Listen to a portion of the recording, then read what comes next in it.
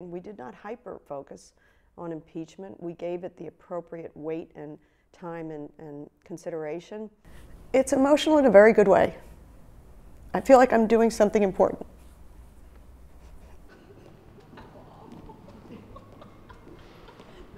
It feels like a weighty responsibility, hopefully once in a lifetime, but it also feels like an extraordinary privilege to be able to stand up for this country, to be able to stand up for the Constitution, for future generations. So it feels both weighty but an honor.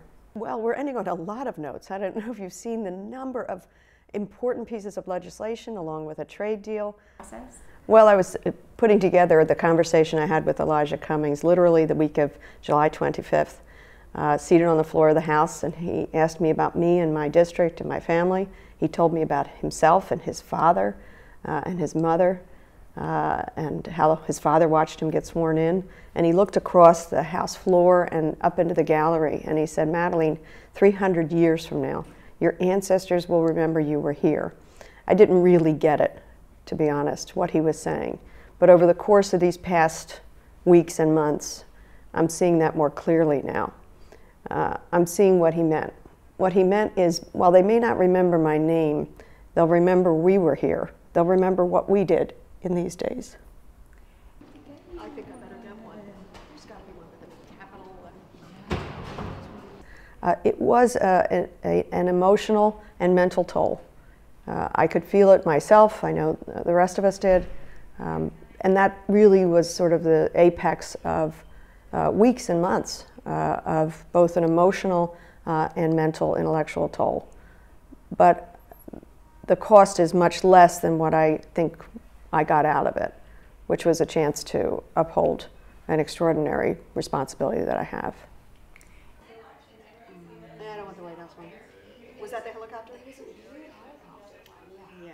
Well, what I'm hearing from friends, family, and constituents, you have to imagine I'm a little bit preoccupied, so I wasn't home to talk face to face. I will get that chance. Is a sense of the gravity of the moment, the historic nature of the moment, and so many have used the word proud. They're proud I'm here. Costs. We're dealing with equity. We've passed so many important bills here. Well, this has been an extraordinary year for my family. Of course, I was honored to be sworn in January the 3rd. And just in the last 6 or 7 weeks, I have had 2 grandchildren. One born on the West Coast, Ella, and one born here on the East Coast, Sawyer. So it's been an extraordinarily important year for my family, the Canaan family. But I have to tell you, my family knows that I'm doing what I ought to be doing, what we were all called to do. So while it's been terrible not to have enough time with my family, I'm looking forward to more time with them. I couldn't be more honored that I'm here. Let's get some with Maddie too. Okay, we'll go down together.